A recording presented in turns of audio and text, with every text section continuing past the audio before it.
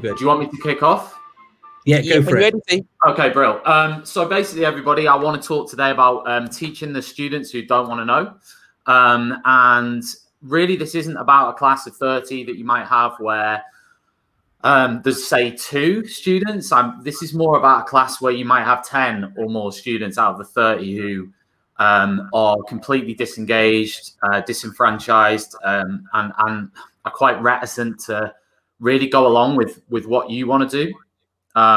So I've created this poster and I've just uploaded it actually about an hour ago to TES Resources. So I'll post it on my Twitter account after this.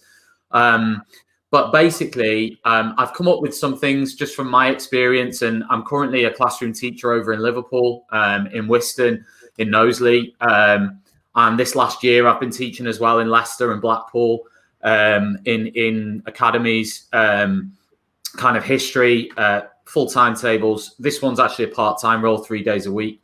But I still love teaching. And one of the things that interests me the most is this idea of, you know, you start with that class and you're like, what am I going to do with these students, you know?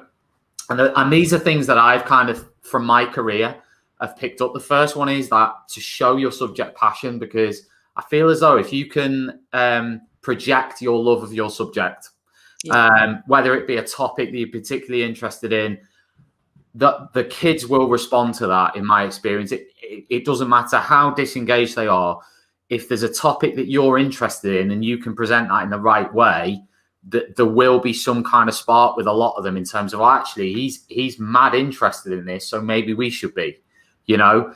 And that can be there as long as you are passionate about your subject, and most teachers are. So it's just bringing that to the fore, and almost like adapting your lesson to say, listen, this class here, this is a particular type of challenge here. Other people might not appreciate the challenge. In fact, it may be other people in the school who don't appreciate the challenge. You know, you just never know. But it's like your class, so it's kind of like, what am I going to teach and how am I going to teach this lesson? And trust your own professional knowledge and judgment on that. The second thing is to just be relentless with the students, and that might mean challenging, not lowering the expectations that you have. This can be really difficult. If you're going in the class there, you know you're probably going to have to deal with different situations there straight away. There might be some conflict as well, and it's very difficult to kind of stand your ground, defend your boundaries, and say, you know what, I'm going to challenge you. And for me, it's like, that's important, to stand front and center, to say to the students, look, I want all eyes on me while I'm explaining. I don't expect anybody to shout out. I don't want to be interrupted here. And then to challenge if appropriate. You know, it doesn't necessarily have to be straight to sanctions. You want to be assertive. You want to use assertive language with the students, but it's not letting things go. And it's almost like being that broken record. Yes, be polite, and it doesn't involve shouting, but it does mean you're very, very consistent and you're on top of everything and every student in that lesson. You're making sure that you are not missing anything.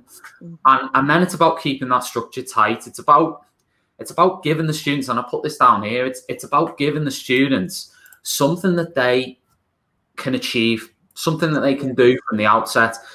Sometimes there can be pressure within a school to say, look, you have to have these, you know, these activities that are going to challenge students. Yes, that's absolutely true. But again, as I said, these don't feel pressure too much with a particular class where you sat there saying, listen, I need to do something different with these. And someone might say, no, we want you to stick to the format. And you can say, well, no, in my professional judgment, this is going to be my task that I'm going to start with because I know it's going to work with these students. And I feel comfortable and confident with it. For me, I don't want to be walking in the classroom going, I've got this activity, it's all jazz hands, it's brilliant. And then go, yeah, but I'm not comfortable with it. So I can't concentrate on what I need to be doing, which is the discipline with those kids, which is the classroom management. I want to be able to go into autopilot with the lesson almost and concentrate on my relationships with those students and how I'm interacting with them, and not be concentrating on what do I need to do next with this task. So it might be about simplicity. And I've got a few examples in terms of just something where they don't have to spend 30 minutes doing it. You know, I know we talk about starter tasks. They've almost gone out of fashion nowadays. You know, it's like recap, retrieval. But actually, the old you know, you might do a starter after your retrieval activity. And, and that can be something where it's labeling, you know, something where it doesn't, you know, I know some people say, well, it's not challenging enough.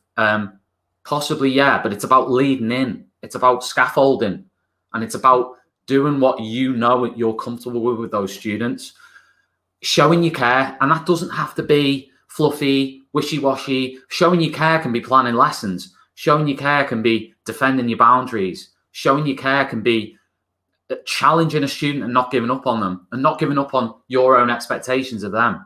So for me, showing you care is not about being a mate. It's about doing your job and showing that you want to be there. Because I think kids in these kind of lessons, they will know if you don't want to be there. They will know if you're not really wanting to teach them. Staying calm as well. And things to remember if you're in this situation, to finish off, nothing they say is personal. You will win over some of the students over time. Yeah. Every lesson you teach is a win. So if you teach a 60-minute lesson with that class and you get through it and you want to go and you'll go back next time, that's a win, because every lesson you do will be a marginal gain.